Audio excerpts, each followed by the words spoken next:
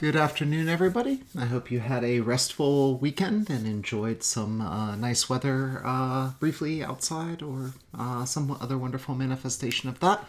I wanted to start off today catching up on a little bit of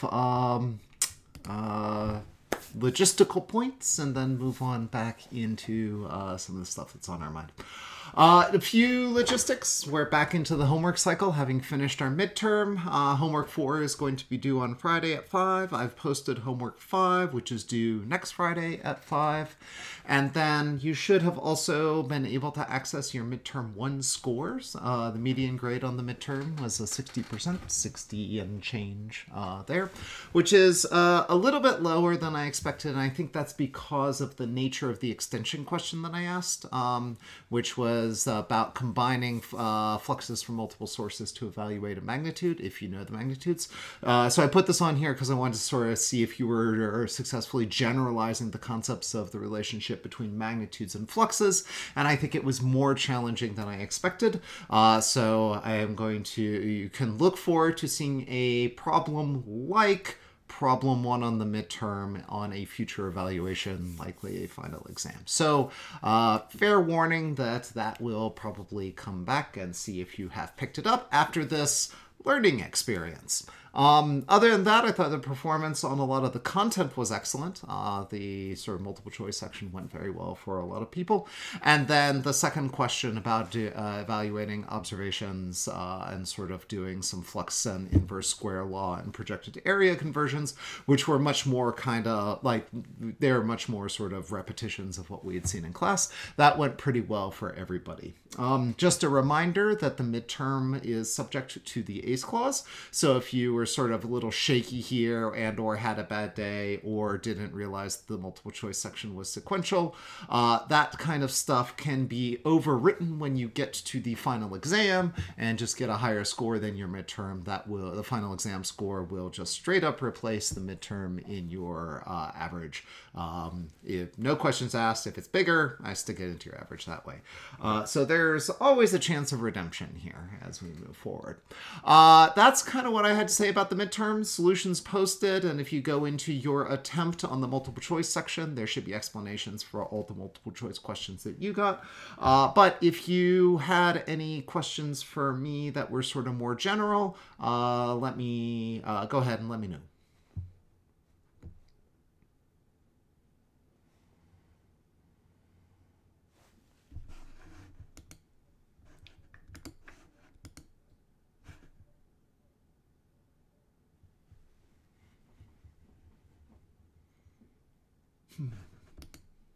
Okay, I'm not seeing any signs of typing or anything like that, so we'll move on back into content. So today we're going to wrap up stellar populations and hopefully transition into the study of the interstellar medium, which should get us to where we, hopefully will get all of the pieces we need for understanding a galaxy.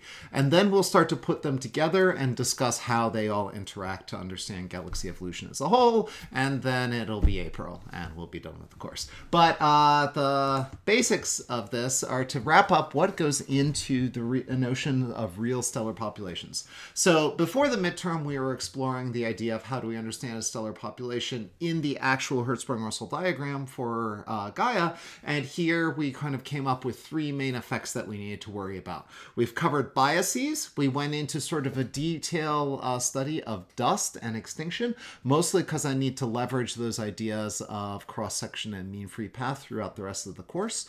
But this brings up part of the, exploding watermelons turn out to be important for many other reasons. And then we'll also talk about actual star formation histories a bit today. So the reason why dust is important is it extinguishes the light, so it makes stars appear fainter than they are because there's this junk in the way that kind of blocks out the light and keeps you from being able to see the stars behind it as effectively, reducing their brightness, increasing their magnitudes. But the effect of dust is different on different light. and it depends on the wavelength of the light that's being observed, and that's because the magnitudes of extinction that is suffered by a star is higher if the wavelength of light is shorter. So basically, this is the mathematicalization of the phenomenon I told you earlier, which is that dust debluens light or reddens starlight. And that just means now mechanically, it means that the cross-section for scattering and absorption scale inversely with the wavelength of the light. So the absorption scatters like 1 over lambda, so that's how it will block light, and that's just the sort of electromagnetic interaction with these weird fluffy dust grains, and then it scatters light with a proportional to wavelength to the 4th power. This wavelength to the 4th power, inverse power of wavelength to the 4th. That should be familiar if you've seen the phenomenon of Rayleigh scattering in any of your classes. It's why the sky is blue, is this particular scaling. But this is part of a more general case of scattering for dielectric spheres, for dust grains that's called Mie scattering. And I'm almost positive you wouldn't encounter that in our optics class, but if you go on in physics into like Phys 524 and other excellent classes, you start to encounter these advanced forms of scaling and deriving these relationships. For us here today, all you have to know is that wavelengths, as the wavelength gets shorter, the cross-section gets larger, and this leads to the phenomenon of reddening. Practically, what that means is that we can compare the extinctions in one band of the light here in one filter set to the extinctions in others. And this gives us this phenomenon that we call the reddening curve. And the graph of the reddening curve is shown here. This is one of the classic studies about the reddening curve. And reddening, for historical reasons, is almost always referenced to this Johnson-Cousins V band, which has a sort of peak wavelength or a peak reception wavelength at about 550 nanometers. So that's, you know, solid yellow light right there. It's the visible band. And we describe the reddening properties of dust in terms of this weird little coefficient called R sub V, which is the magnitudes of extinction at V band compared to the difference in magnitudes of extinction between the Johnson-Cousins B band and then the V band. And I've labeled in this diagram here the V band with one point and the B band in the next point. And this is basically getting at what the slope of the reddening curve is. And you'll notice that this line is fairly steady, and it's showing you the graph of 3 separate environments. The Milky Way is kind of the dashed dotted line, I guess 4 separate environments, 2 parts of the Large Magellanic Cloud and the Small Magellanic Cloud. And it shows that in the ultraviolet portion of the spectrum, that's the section of the graph over on the right, it's graphed in this 1 over wavelength unit, so that's basically increasing frequency as you go from left to right.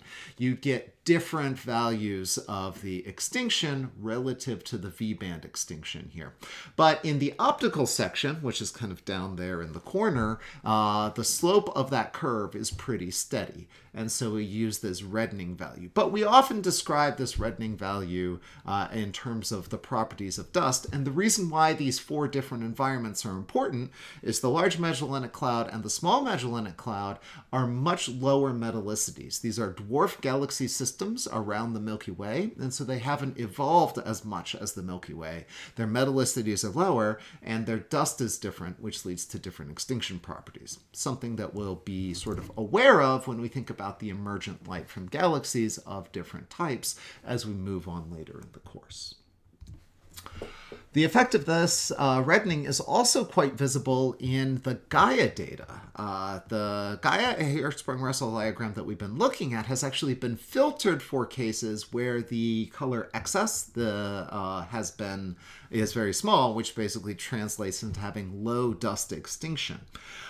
In the Gaia HR diagram, we can calculate a reddening coefficient, which is the reddening coefficient at the Gaia G band compared to the difference between the B and and the R bands, and you find out that that's about a 1.8, value of 1.8. And what's this really gives us is it gives us the slope of what's sometimes called the reddening vector in the Hertzsprung-Russell diagram. And I've drawn in cyan here this nice little reddening vector illustrating how the effects of dust extinction are kind of smearing out these features in the Hertzsprung-Russell diagram. And by filtering this to low extinctions, everything kind of sharpens up very nicely.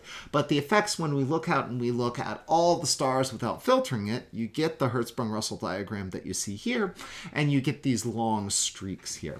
And the slope of that vector is about 1.8. So if I have 1 magnitude in color change, or I should say this, if I have 1.8 magnitudes in G-band extinction, that also shifts my color to the right by 1 magnitude. And so what that gives me is everything gets kind of stretched out along this line. And if you look at the feature of the red clump there, that little piece right there, it's kind of smeared out in the direction parallel to the reddening vector. So all of the features in the Hertzsprung-Russell diagram with behind extinction screens here will be moved down and to the right. And so you'll be able to determine the properties of stars by looking at these reddening if you know where they are. And doing this with just like 2 or 3 bands is kind of tricky to actually figure out the intrinsic colors and properties of stars and the reddening. So what people actually tend to do is look at 4 or 5 different bands, and then they can back out independently where the star is and the amount of extinction that's there. So a lot of the de-reddening we see in the Hertzsprung-Russell diagram is doing this kind of multi-band analysis. Is that what I would... Yep. All right. Is there any questions on that?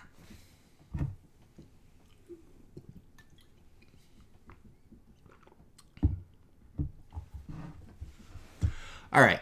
So I wanted to show you this, which is a graph of what it's kind of a volume rendering study of people who've been examining Gaia data in conjunction with these multi-band studies. In particular, a survey called Pan-STARS, which took images and spectra of a bunch of stars across the sky. They have then paired with the parallax information from Gaia. And what they do here is they're mapping out where there is dust along the line of sight. And you can do this by looking out along the line of sight and basically counting up the amount of extinction to stars at different distances. And if I look farther, and the difference between the cumulative extinction gives me kind of the extinction along the line of sight there. So if I look at one star and it's 1/10 of a magnitude more extinguished than a nearby star, and those stars are 10 parsecs in between, you know that 1/10 of a magnitude of extinction has to lie between those two stars.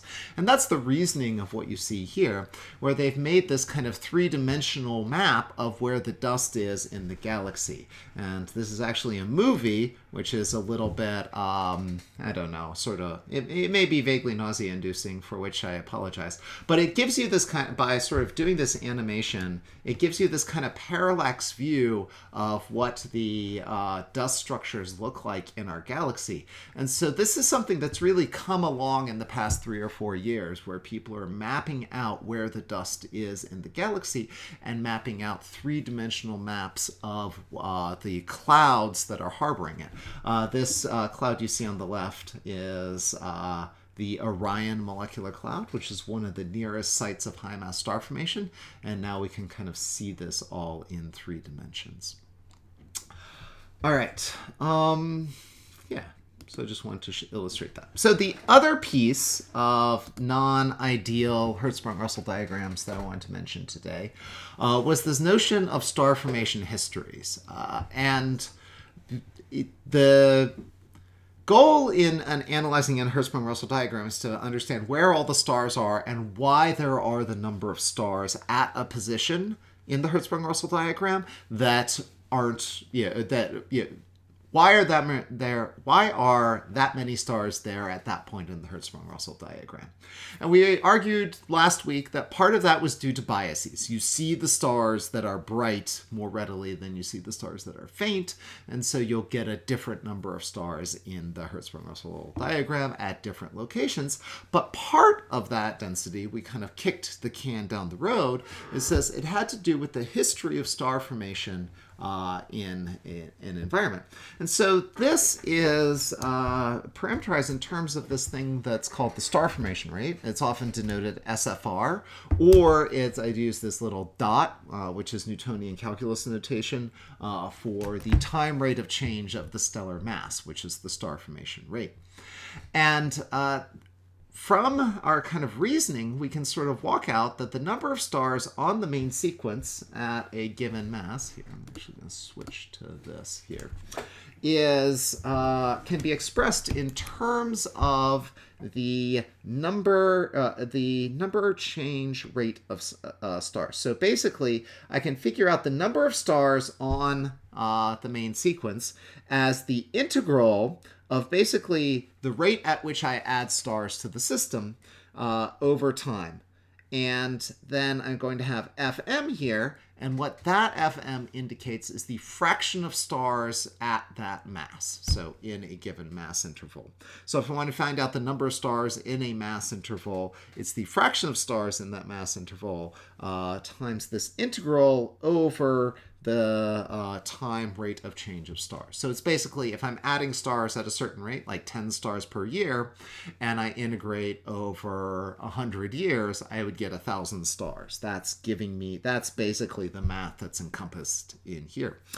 The trick with this is that stop time, kind of up here, that I'm using here as the upper bound of the integral, is one of two choices. It's either the main sequence lifetime of a given star, or the age of the universe, whichever is shorter. And the reason is that if I'm building up stars, again, using my analogy, at a rate of 10 per year for 100 years, and the main sequence lifetime of those stars is 50 years, then what happens is I don't see the stars that were formed between 50 and 100 mega years ago because they're no longer on the main sequence. So this is basically, we have to look back in time to a certain point. And this is the magic of this thing, is that by looking at stars of different masses, we can probe different look-back times in a galaxy because they evolve at different rates. Now, we don't typically count numbers of stars exactly, or the physical parameters that describe the stars are more in terms of the mass than they are in terms of the number. And so what we see is that we can take the star formation rate and divide this by the average mass of a star, which you are calculating on this homework assignment for homework 4. So you're figuring out what's the typical mass of the star here. And this is kind of the analogy is I asked you to calculate the supernova remnant rate in that homework assignment. And so this is very, very analogous reasoning where I can calculate the mass star formation rate and divide by the average mass of a star to figure out the total mass of the star, and then Fm is the number fraction of those in a given mass interval. So this is just a plausibility argument that by kind of probing, we can look at the number, we can predict the number of stars on the main sequence based on the star formation rate and properties that are dictated by the initial mass function. So that's the Fm and the average mass of a star. And then you can know a bit about stellar evolution, and that'll tell you about t-stop. So all of these pieces are things that we can predict except for the star formation rate. And we can, if we count the number of stars, that means we can kind of invert this integral and come up with what the star formation rate is. So I'm going to only give you a couple pieces, and on homework 5, there's a little bit of a plausibility argument to sort of work through what the heck I am talking about here. But I want to give you a couple pieces to get introduced to that in this e-poll question. So e-poll code is LUW. And I'm going to ask you to look for a saltpeter IMF about what is the ratio of mass of stars found with masses between 0.79 and 0.81 solar masses compared to the total number of stars with masses between 1.99 and 2.01 solar masses. And this would be without taking into account any of the stopping times for this particular integral. I'm going to set you up a little bit because this is a weird question to ask, and I've sort of asked it in a different way. But reflecting back on how we figured out the mass for a given star, a set of stars, we know that for a stellar population, the star mass is equal to the integral of dn by dm,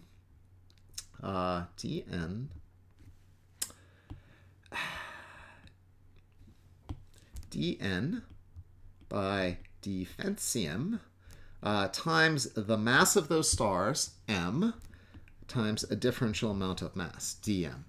And we need to go from the lower bound to the upper bound of these mass integrals. And that's the answer that I want here. So this is sort of set up, and then I want, this is sort of set up to carry out this integral easier than what you are having to do on homework 4 because of this tiny little interval in total mass ranges. So here I can substitute in the saltpeter IMF, and I get practically that this is 0.79 to 0.81 in terms of non-dimensionalized units, remembering that fancy m is m over the solar mass here, times dm, which is c star, times m to the minus 2.35, times that mass, times dm. And I'm going to note that we can approximate this integral as c star times m to the minus 1.35 times delta m, because the value is a tiny interval, so we're just going to use the rectangle approximation to the integrand,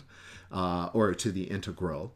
And so then we have m is 0.8, that's what's right in the middle, and then delta m is going to be 0.02.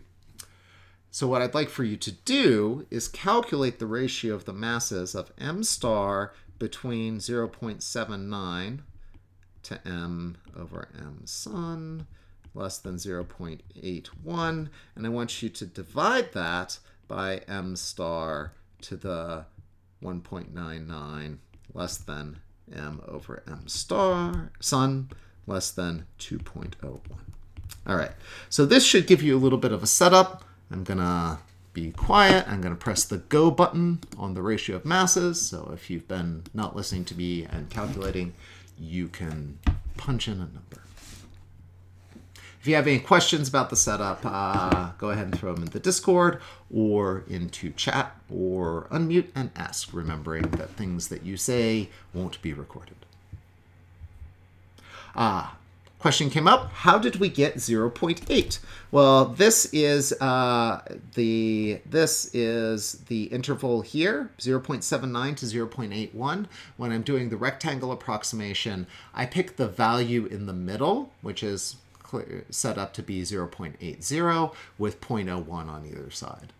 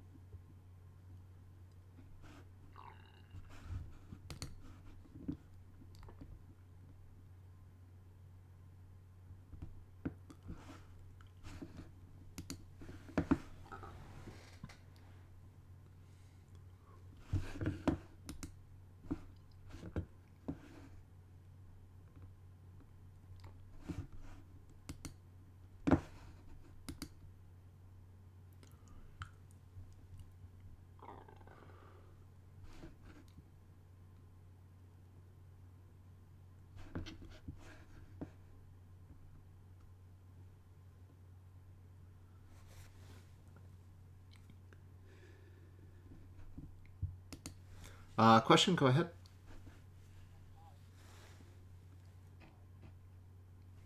Sure.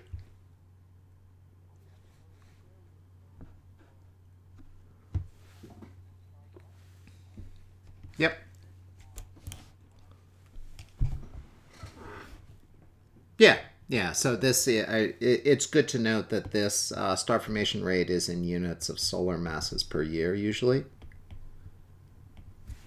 Yeah, no problem.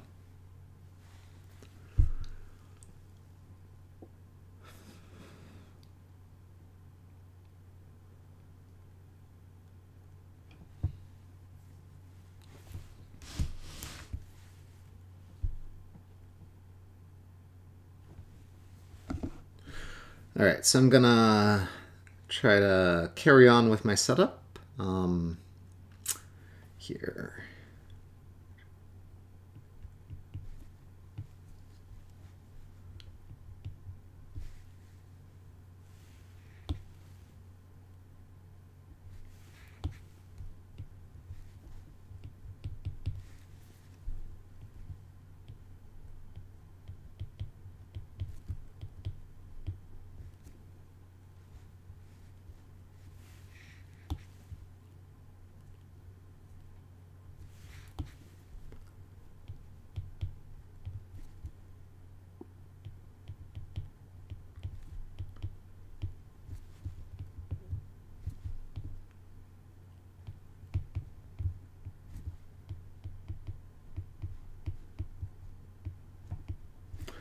All right, so if I go ahead and set this up, I stick in the 0.8 as the midpoint for the interval for the top mass range here.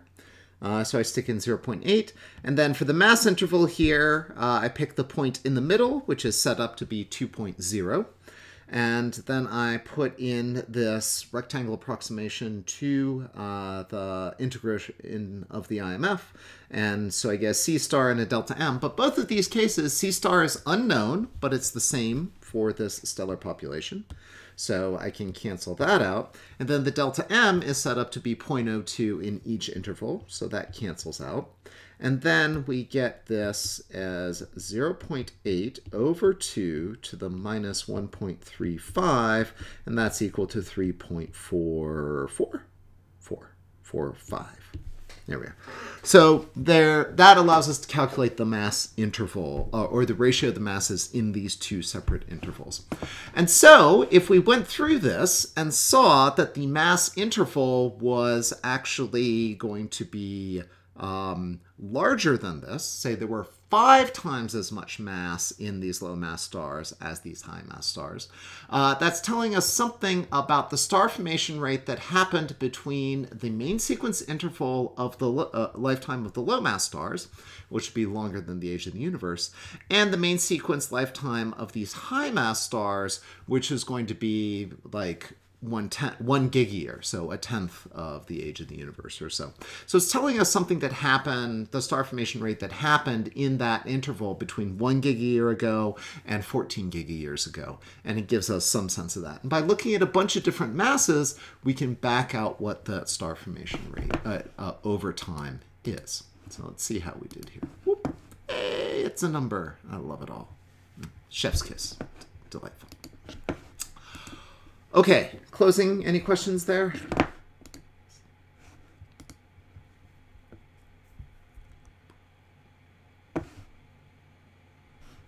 Cool, cool. All right. Yeah, I think I need to switch back to slides for this. All right. So the next thing I want to show you is this exact technique applied. Okay, sorry, going back. There's a question. This is the ratio of the average masses. This is the ratio of masses this is the ratio of stellar mass found in stars in this mass interval, 0.79 to 0.81, compared to the mass that's found in stars with that mass interval. So it's basically saying that there's 3 times as much mass located in these lower mass stars than there is in these higher mass stars. And I could pick different mass intervals and that ratio would change. And then what I'm really doing is I'm comparing the mass interval that I observe, or the mass ranges that I observe, to the values that we expect for the initial mass functions, and then using the knowledge of the initial mass function and the stellar evolution timescales to figure out what the star formation history is.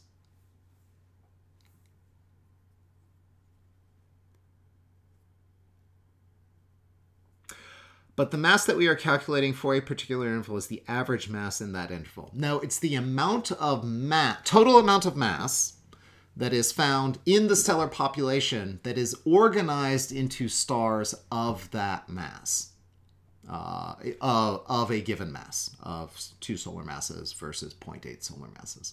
So this is this is basically, if you add up all these stars, you get that. We could also do this by number and ask, what's the number of stars that are found at 0.8 versus the number of stars that are found at 2? And we would then calculate this exact same thing without this m there. So this is, it's just a different calculation, and this is just asking what's the mass in the system organized into stars of that. So that's okay. All right. So I want to show you how this process actually plays out in real life. This is the panchromatic Hubble Andromeda Treasury. I don't know why because I put the title on and I forgot Hubble. So it's called FAT. This is the study.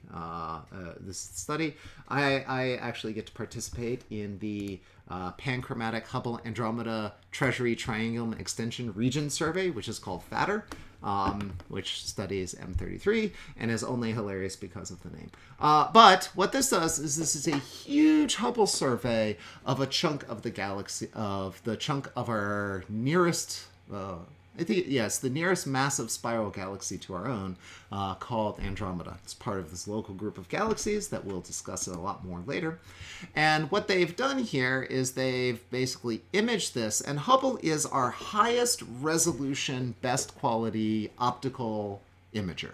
And it's the highest resolution, not because of the dish or the size of the aperture, but because it's in space, and so it's free from the distorting and blurring effects of the ground-based seeing. So it has excellent angular resolution here, and so it can resolve individual stars in distant galaxies, or like Andromeda. And this is what you see here. And I picked this particular highlight image, which shows you the overview of the entire region on the top.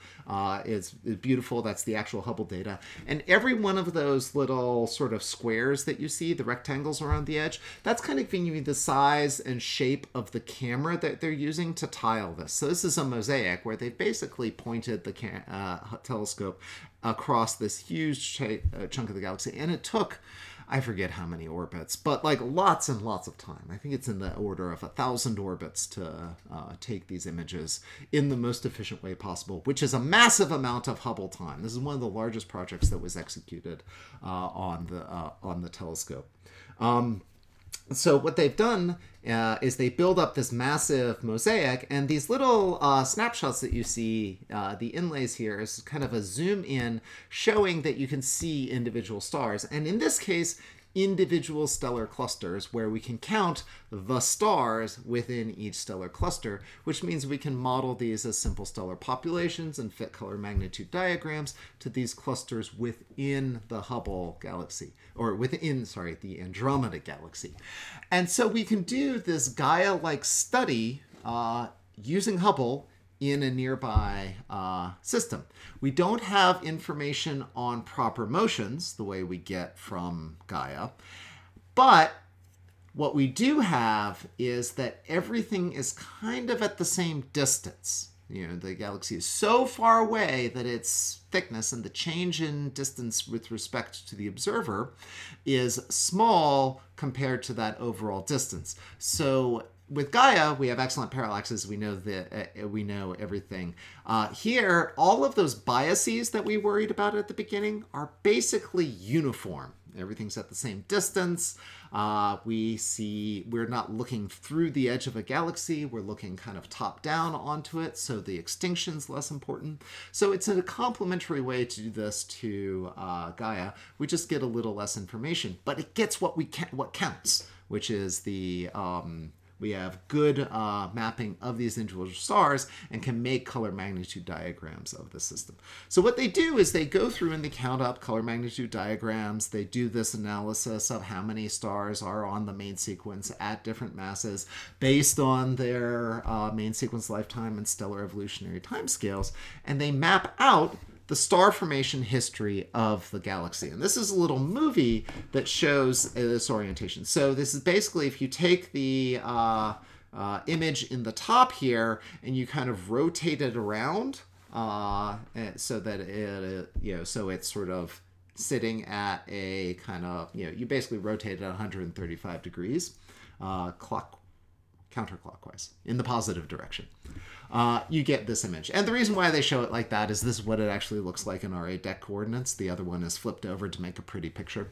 And this is a movie of the star formation history of Andromeda, going through different slices of time. And what you're seeing is the local star formation rate historically over time, looking back giga-years ago through this particular analysis.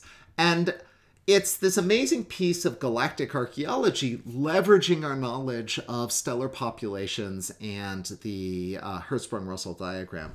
And you can see some really cool little features here, which is somewhere around this like 3.5 giga-years ago, there's this ring that shows up. And so something in Andromeda triggers this big ring of star formation. And using this CMD analysis, we're able to actually build this up. Like, this is pretty cool. Yeah, we were looking back and seeing, oh, 3.5 billion years ago, yeah, there's this burst of star formation in this system. Most of the star formation was happening 11 giga-years ago, so it's a pretty high star formation rate. Then it kind of drops off at this time period. 5 giga-years ago. And then as recently as a giga-year ago, 900 mega-years, it's all the star formation is kind of happening outside of this, in the outside of this ring. And what this leads to this neat little analysis of asking, well, what's triggering all of these star formation events? And seeing that star formation is not kind of focused to a specific part of the, or it's not happening everywhere within the galaxy. It's kind of focused in individual regions at different times. Now, I do want to sensitize you to one effect, which is if you look a long time ago, you don't see a lot of structure in this image versus what you see in these more recent images. You're like, oh, those look like features in a galaxy or something. Since this is star formation rate that was inferred for stars that are there now as they came from 11 billion years ago. But in 11 billion years, the galaxy has spun around something like 20 times. So the stars have kind of mixed around a lot and orbited the center of the galaxy a lot. And so that's kind of scattered and smeared out a lot of their star formation structures. So we can't, this isn't, a true to form spatial map. This is for the stars in that population now, where did they come from, or how old were they? And we'll learn a little bit more about how things get smeared out dynamically, like how orbits and stars sort of drift away from their birthplaces later. But the summary of this is that we can make Ben Williams and Julian Del Canton and a bunch of other amazing people at the University of Washington can create these star formation histories of galaxies using the techniques that we sort of laid out. And you can sort of map things out here where you see lots of star formation at a long time ago. And then there's this sort of spikes that we were calling our attention to at different times. Note that the time bins are big in the past and get smaller and smaller, and that's just because the time sequence, you're just more sensitive to short, more recent star formation because those stars evolve quickly off the main sequence. The stuff that was 11 gig-years ago, we don't have as much leverage on because these are low mass stars, and so you have to kind of average over a lot of them to get a strong signal. All right. That was, I just wanted to showcase how the techniques that we've been sort of building up are applied in recent studies to kind of do this galactic archaeology. Are there any questions about that?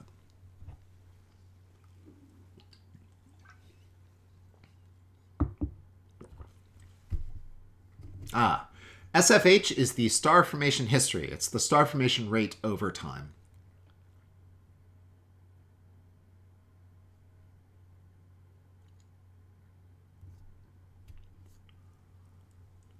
Yeah, so often SFR will indicate the instantaneous star formation rate, which is the right now. All right.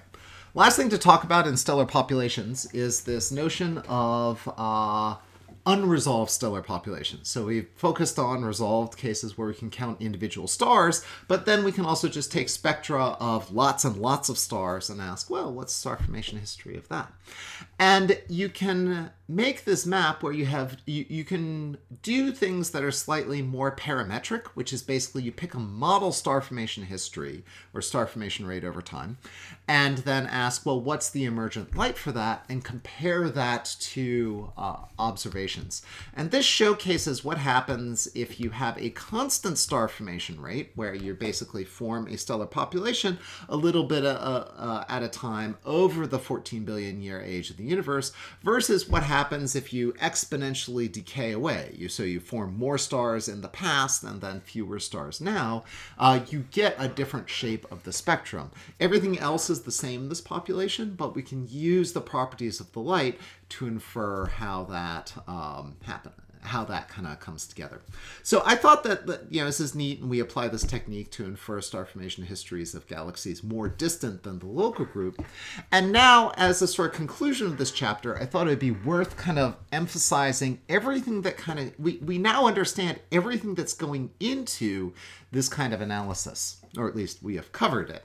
I mean, I don't understand it, so I think it would be hard-pressed to say, oh, you understand this as well. It's probably, we have been exposed to this, which is, the sort of three ingredients to actually understand what the emergent light from a galaxy are in the stars are the initial mass function, and we have different choices of initial mass functions, and this shows them here on the left-hand figure.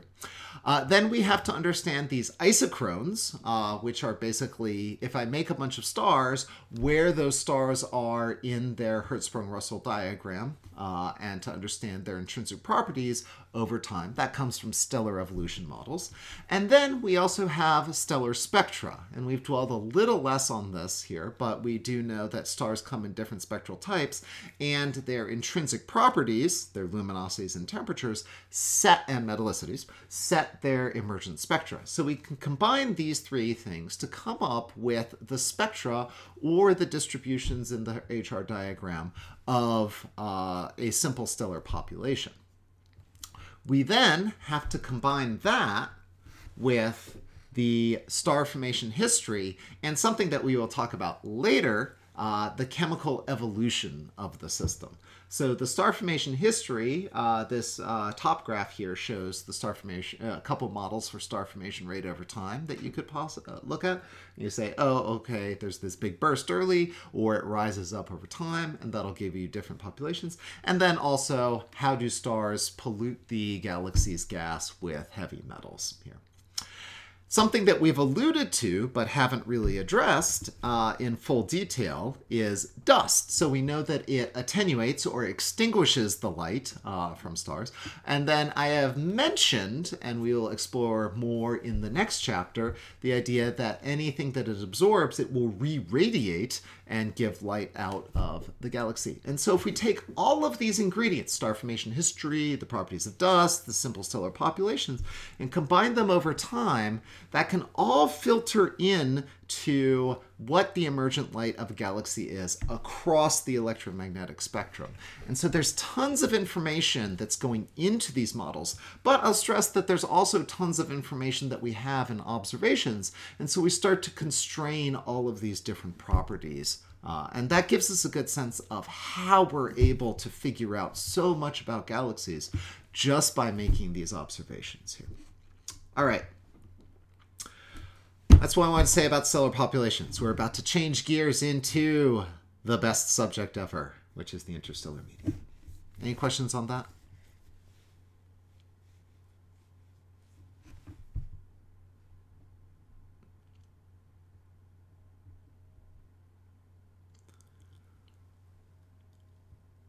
All right. The interstellar medium.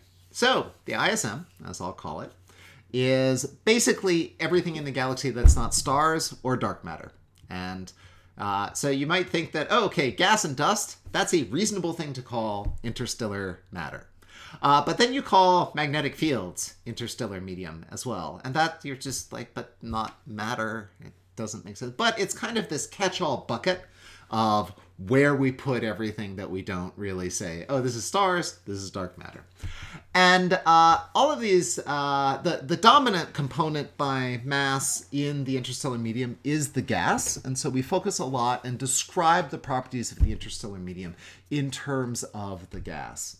So whenever we see the interstellar medium, we'll often refer to its phase. And its phase is determined in terms of the chemical state of hydrogen and its temperature.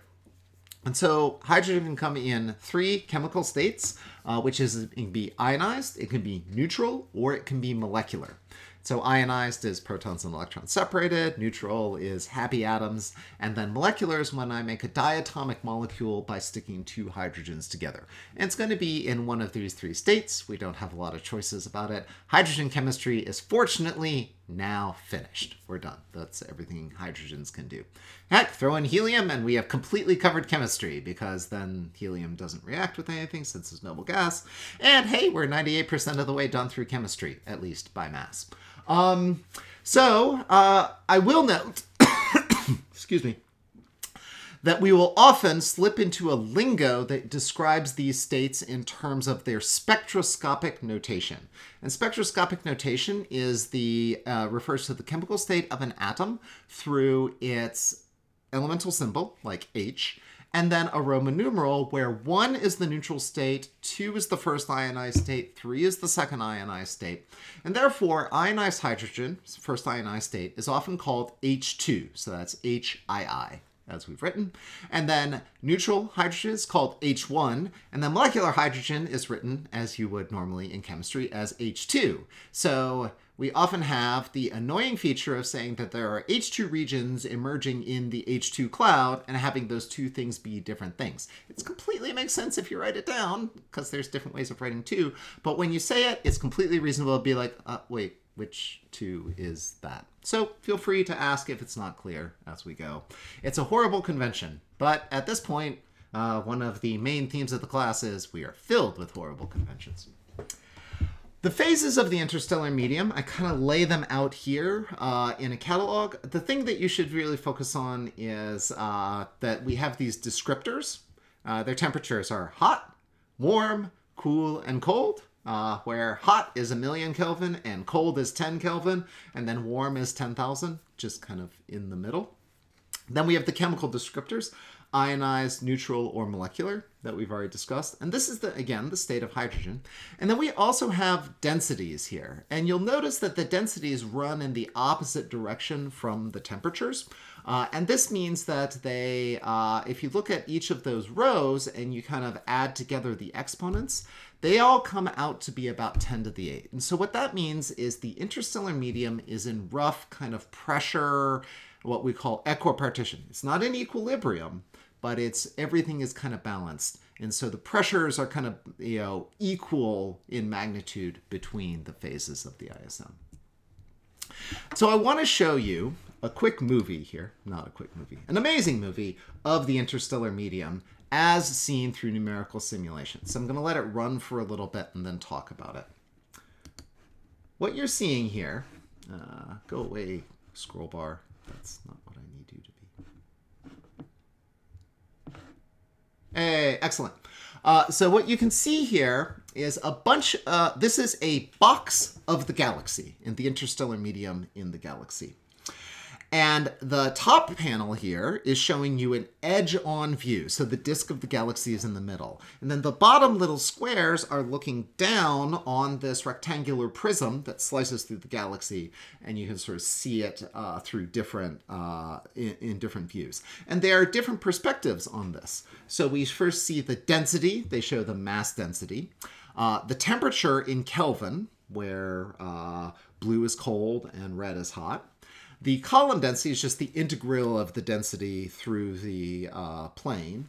Then you have the amount of H+, neutral hydrogen, and molecular hydrogen in different places. And then, for reasons that we'll discuss a little later, we have the carbon monoxide tracer, which is how you actually trace the molecular medium.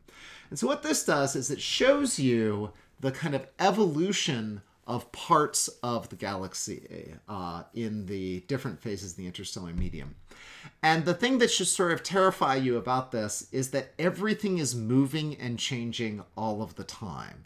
And this is kind of the truth of the interstellar medium, is it's a highly dynamic system. And we have all of these effects going on. And the reason why there's all these flashes and blasts and everything going off is that this is only showing you the gas. What you're seeing is the effects of stars. So stars are forming in the system, undergoing supernova explosions, and blasting things out.